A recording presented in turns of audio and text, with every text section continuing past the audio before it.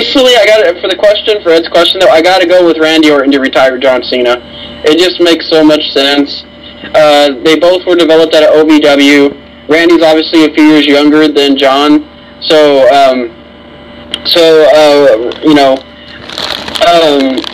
like he can literally benefit from retiring a guy like John, and then he can finally go to his part-time deal.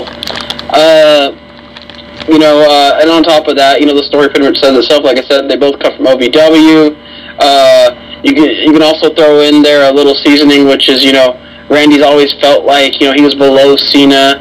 He's never really given a fair shot. How he was supposed to be the real face of the WWE, and it just makes so much sense. And on top of that, we keep mentioning WrestleMania, where you have to have this match at WrestleMania. This is basically your Savage versus Hulk Hogan, and the fact that it hasn't happened at Mania yet is actually really freaking, shocking. And what's even more shocking is Randy beating Cena and retiring him. And on top of that would bring Randy to, be officially, bigger than he already is. Basically to that Cena level. And on top of that,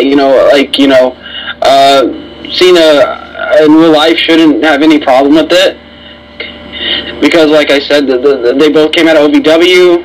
They've gone back and forth. They have a historic rivalry in a way. And on top of that, I think fans would love to see the Attitude Adjustment turned into an RKO. So yeah, that's pretty much a short explanation. I know it's not a lot, but I think you guys already know the history of John Cena and Randy Orton to this point, and yeah. All right, go ahead, Luke. Okay.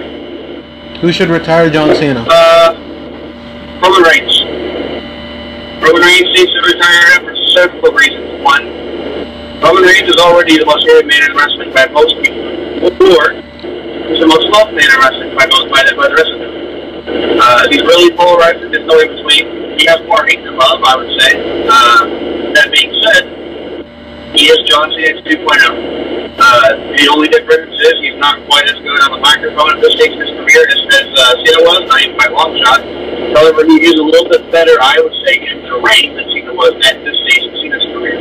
So, you look at the trajectory of improvement for both superstars. Both men have gotten better every year that they've been at WWE. I firmly believe that if pushed properly, as a heel, Roman Reigns can get over. And then once he's over, organically, as a heel, if you book him properly, you can turn him into the top face organically. So this would be how I would start doing that. You see, I would start actually with Roman Reigns right now. Because we don't know how much longer Cena is going to go. So for the sake of argument, for my booking, let's say Cena retires next year. Say he goes full-time, movies. And when I say retire, we mean wrestling retirement. He might come back every 3 or 4 years in the process. But for the most by and large, he's going to be retired here. So it's going to be like a Ric Flair retirement. Anyway, you start off by having Roman Reigns beat Taker at this Sunday at WrestleMania. Then you have Taker stand up and try to give him the show of respect that this is who you are. You're right, passing of the torch. And Roman Reigns spiritually. He goes full heel. So he already has all this hatred from being Taker at WrestleMania, putting 2 blows on the street instead of just 1. And then you have, on top of that, he has the audacity to attack this icon, this, almost a Greek god of wrestling at his show. This WrestleMania is his show. That's going to make Roman Reigns the most hated man in wrestling by everyone. Even his fans are going to hate him. So then you officially have a major heel team. Well, guess what? About 3 or 4 months from now, when Cena comes back from filming the next movie, he goes to Raw and he decides he's going to start getting a little bit more edgy. He's got more stroke with the company now because they need him to stay. And you find out that he's going to go back to the Thugonomics gimmick, not entirely because that would be unrealistic, but he's going to kind of sprinkle it in a little bit more, kind of like he was rivaling against Rock. He's going to start mentioning the fact that he can beat Rock most recently. And the last time they thought he beat Brock. He said he's beat everybody there is to beat all this stuff. So you have these two really big, really polarized figures, and they're both kind of heelish. Well, Roman Reigns is mega heel at this point. Cena is more of an anti-hero at this point. So you have Reigns going through everything, right? He's got the Universal title. He's been cheating to win. He can even throw him in with themselves. Themselves go over to Jamal. They form a faction called the Samoan Outcast Society, SOS. And they just go off, and all three of those guys explode in popularity, but, as heels. Well, then you see John Cena being his edgy anti-hero himself, say, I can't have you taking my spot.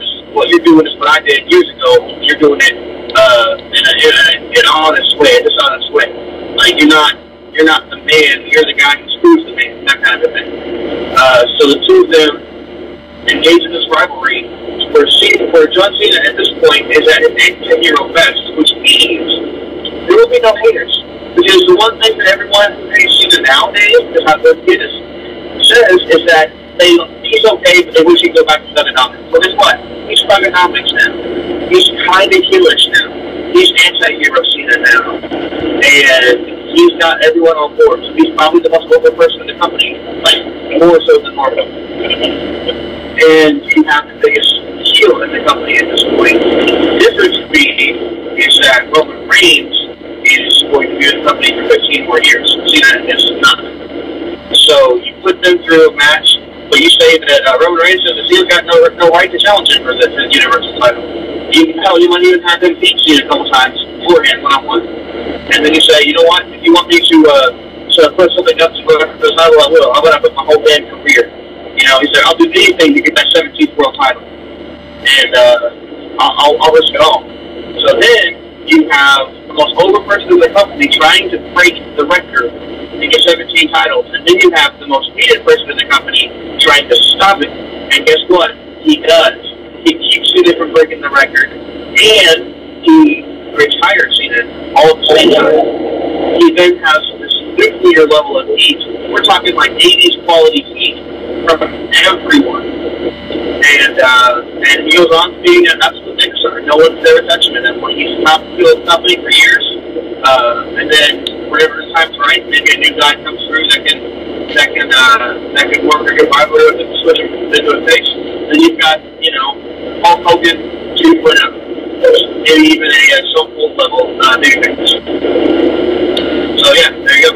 That's my movie. Alright, rebuttal time, Weston. First off, you didn't really answer the question. The question was who should retire Undertaker, not what storyline would you go with to retire John Cena. Yeah. Sorry, I think I accidentally said Taker, but yeah. The whole question was who should retire Undertaker. I keep saying Undertaker. John Cena, not how would you retire John Cena. And on top of that, Randy Orton's obviously got more history with Cena. Like, I don't even have to explain that. Roman Reigns really has no history with Cena, except for the fact that, we think he's Cena 2.0, which he's not. But, that's a freaking debate on for another time. And also, are you sure that's the way you want to retire Cena? Is with people just booing the entire match because Roman's in it? Like, as much as I like Roman, I don't think I would have him retire Cena for the pure fact that you don't know how the fans are going to respond. With Randy Orton and Cena, fans are going to be more understanding about it, and Randy Orton would get like a lot more of a shine than anyone he has now, and fans would be more accepting of it. And again, the history explains itself as to why Randy should retire Cena. Roman Reigns shouldn't retire Cena because there's no history there. My turn? Can I go for another rebuttal now? Are you done? Sure. Okay. I think I have this one in the bag because, like... Well, here you go. Now let's do this rebuttal. So, let me explain to you the difference between heel heat and X-Pac heel heat. So, right now, Roman Reigns is being booed throughout every match he's in because people protest for him being there at all. Because they feel like their intelligence is being lied to by this guy who has really not been looked like a face, pretending to be a baby face, and beating all the heels clean. They don't like him being in this spot. However, if you turn him into a heel and you have him do heel things, he will seem like he actually fits in the WWE more. So you'll be able to do you mind me asking you a question real quick? Sure. Can you please explain to me what history Roman and Cena have besides he's Cena 2.0, which again he's not. That's the whole purpose. They don't have it. Basically, you're proving my argument because again, Roman and Cena have no history, therefore they wouldn't make any sense whatsoever. They have no history, therefore it's a fresh rivalry for him to go out on. They have no history directly with each other, but they have the history where everyone's compared. So that causes friction. Then you have the fact that it's the best thing for the WWE. And honestly, that's what Cena would want. Cena is a WWE guy. He loves the WWE. He wants to go out just like anybody. He wants to lead the next generation. How do you know for sure though? You don't know what Cena's actually thinking. Well, I mean, I don't know what he's saying, but neither do you. And every time he's ever talked about it on any service, whether it be but I'm not sitting here being like, oh, Cena would rather do this than that. The question was who should hire John, which is Randy Orton. Now, another argument that I have with what you said, I've told this since the very beginning, and with my rebuttal, I'll use that time to use that argument now. You said, who wouldn't want to see that match? Who wouldn't want to see the RKO as a reversal to the AA?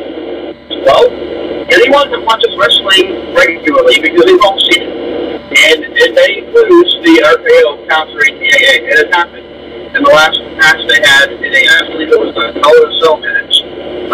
The two of them fought, and it became it was a pretty good match. I mean, I'm not gonna lie, they're good matches when they fight, because, to be fair, it's because they lessen the amount of restrictions that they put on the wrestlers because they want to look way better.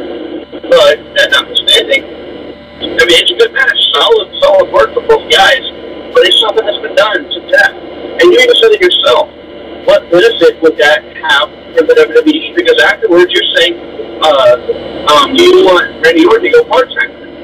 I mean, why would that... Well, I didn't say I want him to go part-timer. I said depending on how old he is when he retires Cena, you could have him go part-timer. Well, because then it's can't be that far behind because they have basically the same career, except Cena's got that better career. Randy's 36 and Cena's almost 40, so that's 37, 38, 39. So that's a 4-year difference. You might at most get 2 or 3 years of heat off of that retirement match. That's not something that you want to go with possibly the greatest of all time retirement match. Not wrestling. Well, how do you know your way is the way you want to retire one of the greatest of all time? Like, you already know the fans are going to turn on that match from the moment it happens. With my match, you have a better understanding. You have a better understanding of how the fans are going to react. All right, now, as I said, you make it organic. You make the moves. And the thing is, if you don't want them to move, and they move, you have no control over it. If you want them to move, you can plan how and when they move. So they're not going to move and hijack a show because they know you're supposed to move. So when they move him, it's going to be the appropriate times. It's going to cause, when they move him, it's going to feel good because it's like, yeah, they're moving Roman Reigns because he's the bad guy. Okay, this makes sense. Wrestling is fighting him. And it would be different if he was to retire as a face. I agree with you that if Roman Reigns was a babyface for retiring John Cena, it would get booed out of the building. But this is not a babyface Roman Reigns. Oh yeah. And before I forget, you did say something earlier when you're trying to make your point. You said, it basically should be a passing of the torch, and it matters for a young talent to retire Cena. Well, so basically with that argument, so are you okay? Like for example, John Cena, Randy Orton, obviously 2 established stars to this point. Same thing with Ric Flair and Shawn. When Shawn retired Rick, it was still an emotional moment, and it still impacted. It still impacted WrestleMania. Hold on. It still impacted a WrestleMania and a story, and it made a lot of sense because, same thing with Randy Orton and John. Just because these are two guys that we've known for a long time and they're established it doesn't mean that they can't pull off a good WrestleMania moment, or that it won't be as good because we've both seen them for a while. Again, like I said, I pretty much win because I've got a better understanding of what to work with here. Right. If you look at the rebuttal, I'll say that I think your match would be fine. It would be good. It would be okay. But the question is who should retire it, not who will, or not who you want to retire, who should retire it. Who would the wrestling industry gain the most from if they retired him? That's what the word should implies. The wrestling industry would gain. But it doesn't. It doesn't, though. See, you don't even understand the question. It's who should, which Randy Orton should. Because again, there's endless history there. I'm putting my opinion on it. I'm not putting my spin on it. You are. You're the one that went on like a huge, booking in-depth story to basically struggling to make yours make sense. When mine, again, the story tells itself because we all know Randy Orton should. Should. Why they should do it? Because the thing is, this is an opinion-based argument. So I book my matches out each time to show you why my opinion is the way that it is. That is a part of my argument. Yeah, but he didn't ask you. He didn't ask you to book a feud to make it make sense as to why this person should retire Cena. He simply asked you who should. And like I said, Randy Orton should. Roman Reigns retired John Cena, and I guarantee you everybody would agree with me unless they just have an unnatural hatred of Roman Reigns, because they know everyone that knows how business works knows your top star drops. Listen, dude, this is coming from a guy whose favorite wrestler right now in the company is Roman Reigns, and even I don't think he should. And he shouldn't. Well, he should. And now we would have a different debate if Roman would have had some history with Cena, but he doesn't. So it wouldn't make, even if all this stuff was gonna happen, you don't think there's gonna be fans? You don't think there's gonna be fans sitting in their seat at WrestleMania being like, "Why the fuck is this happening? It makes no sense." I would have that face. Down about Roman Reigns 3 times in arguments with AJ Styles. That could technically count as history.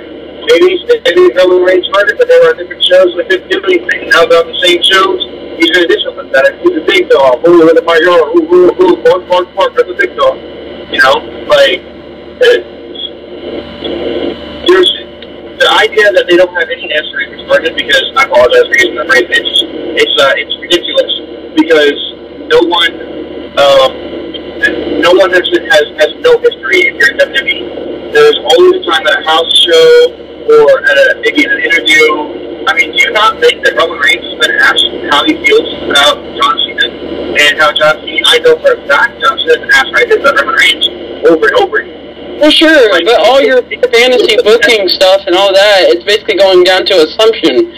You're assuming all this is going to pan out and work because they have no history, and I know you're basically proving my point because you're struggling to make Roman. You're struggling to make sense for Roman to retire Cena, which is nothing. One final time.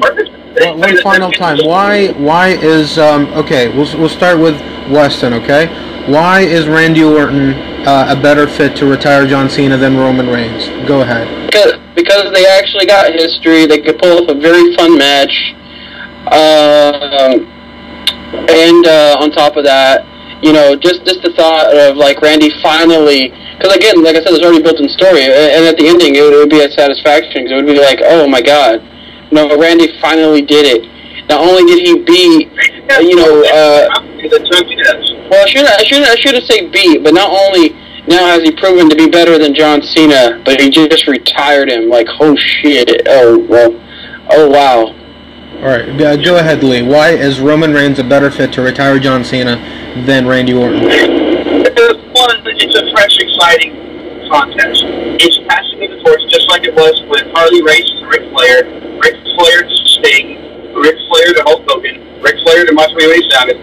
Ric Flair's passed a lot of torches, but that's not important. The important thing is, it's what should be done. Hogan to Ultimate Warrior. When you have a top guy who's no longer in their prime, you have them, if they're still able to put on a good show, as they exit the company, they put over the next top guy. Now, there are certain exceptions to that rule. You mentioned certain level of legendary status, you should be able to choose who you go out to. Like Taker should have been able to choose to go out to John Cena, not Roman Reigns.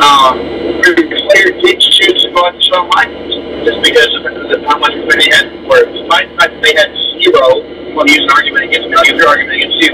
They had zero interaction on camera before that match, really.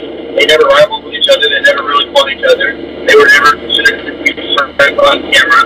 But they shoehorned the rivalry in, and you said it was a wonderful moment. So your argument is valid as far as that goes. Then you come into the fact that you have a guy who will benefit, and not only that, he gets from that as a heel. Pardon me, I got time for he will use he gets from that as a heel to be able to give the belt to other baby faces that are coming up for the next 15 years. He can always be the guy that retired John Cena. Randy Orton can sometimes be the guy that retired John Cena. And again, you want to talk about how Randy Orton versus him and all this history, you're right, they do. Randy Orton currently holds more victories in major matches against John Cena than John Cena has a victory over Randy Orton. So it would not be just, oh, he's finally won this thing, and finally won again. Okay, cool. Because Randy Orton is winning in that rivalry. So in order for that to be one of those who finally won things, you just have to fight 13 more times. I don't know the exact number, but I know he has more. You have to fight a whole bunch more times, and you don't want that. No matter who you put in there, if it's a retirement against John Cena, a retirement match, people are going to see it.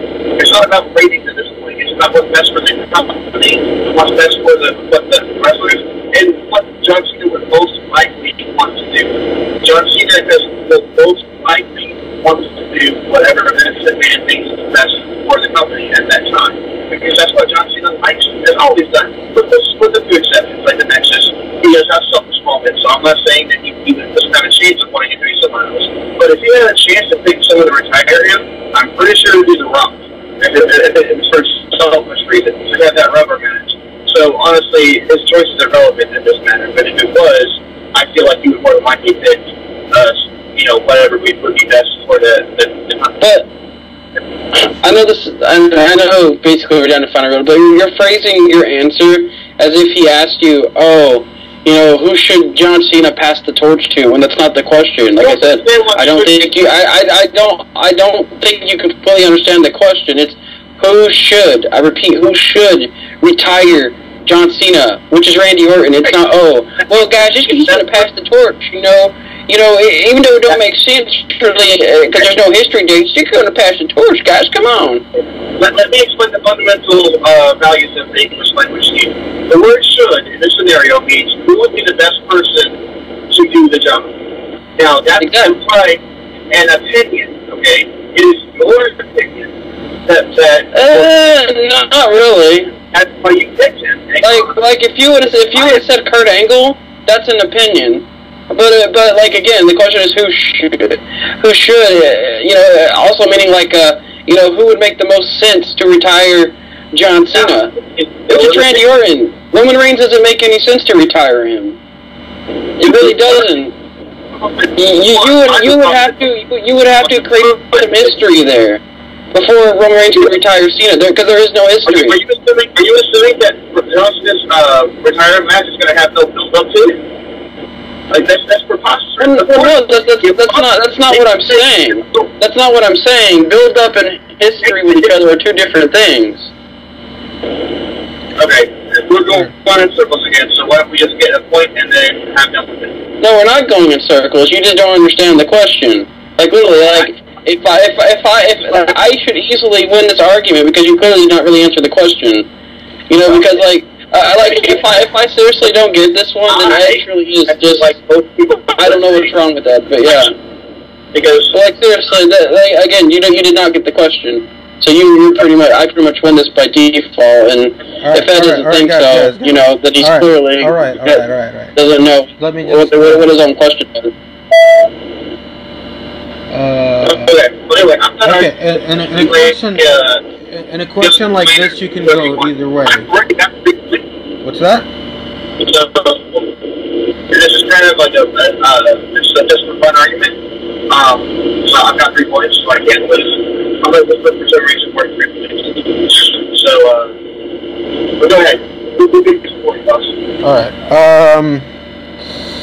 In a question like this, you can go either way, okay? And it doesn't matter. Like it doesn't really matter. Hold on. It doesn't really matter. Like if you consider it to be one thing and Lee consider it to be something else. It always matters of what you see the question as, and it all depends on how passionate you are. So basically, what you're telling me is any question you ask me, I can turn it. Hold on. Just a second. Okay, so you're looking at the question and you're saying like, okay, this could be, it's because of history and stuff like that, and Lee says it's supposed to be like a passing of the torch type of thing. It's tradition, actually. You can put it in tradition. Yeah, so it's This isn't about tradition. So Not about history either. Well, Weston, you can't have history without tradition. So, the thing is, okay, so Lee says that it should be like a passing of the torch, but he kind of shot himself in the foot when he said, like, Ric Flair passed the torch to this guy, and then that didn't work out, then he passed it on to another guy, and another guy, and another guy. It's like, okay. And well, Ric Flair has a 30-year career. I get what you mean, but it's like if you do that, then what is it to say that Roman doesn't go far and then Cena has to pass it to another guy? But with Weston also shot himself in the foot when he said that it's all about history. Randy Orton and John Cena has history, and then he brought up the example of Ric Flair and Shawn Michaels. Well, Flair and Shawn didn't have any history before their match at WrestleMania 24, so it's kind of even right now when it comes to that. So Roman and Randy Orton both are great choices, and it's very apropos to have either of those guys to end Cena's career. So I will.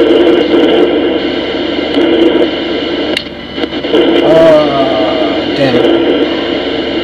This is the hardest part of the show, by the way.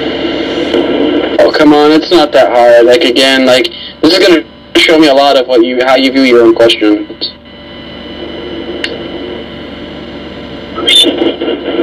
The debate is always not the biggest anyway, so yeah. I mean, it's really... Well, no, but like, if he like the only other person that probably should have retired John Cena that you could have came up with that I would probably agree with is Kurt Angle. The Rock is another. Like, I'm actually shocked of all people you pick Roman, because it doesn't make any sense. Again, you mentioned Kurt Angle, and Kurt Angle, just I don't know, like him retiring Cena. That would make sense. Well, no, my point is that they have history, and it would at least make a little sense. With Roman and Cena, I'm sorry, that doesn't make no sense. They have no history to play off of. It's derailed by the HBK versus Ric Flair match that you even said was great. Like, if it can work for them, it can work for Roman. And again, it does not like they're not going to build it up over months. The history will be created in a... I mean, dude, if you really wanted to do that, if you were serious about your passing of the torch and making such an entire like John, you should have gone with someone like Bray Wyatt. Someone that actually, hold on. I came up with the answer. All right. And this is something that Lee should have mentioned, okay? And just because he didn't mention this, I'm going to go with Weston and give him the point. Now, Lee, there was one thing that if you mentioned this, I would have given you the point. Absolutely. And that is, how did Roman debut? Back as a Shield, remember the Shield? Yeah, and like, what was his debut? How did he debut? As Survivor Series, he put Ryback through a name with help with the Shield. And he costed John Cena the WWE title in a triple threat match, right? He lost Ryback the title. Yeah. John Cena was going to be in that match, but he was injured, so it was Ryback versus CM Punk. Yeah, so... They were brought in originally because they were going to be CM Punk's husband, then they changed the idea around and became like the Justice. Yeah, so they kind of have history there. So if you mention that, and like, you know, them actually crossing paths a few times when Roman was a part of the Shield, then yeah, I would have been like, okay, that makes a lot of sense. You said like the passing the torch. I like the idea of that, of him being the heel, but then again, you kind of got the match out of the way beforehand. You had Roman face Cena a few times before their big match at Mania, so it kind of took away from that match. And as for Randy Orton, they haven't really faced each other in a long time, and they have long history. And them being like two big stars, yeah, I gotta go with Weston. Let's go with the match. Whatever. It could have gone either way, dude. So just like you shouldn't feel bad and that you didn't get this, because it could have really gone either way. This is like, I'll probably give it like 51-49.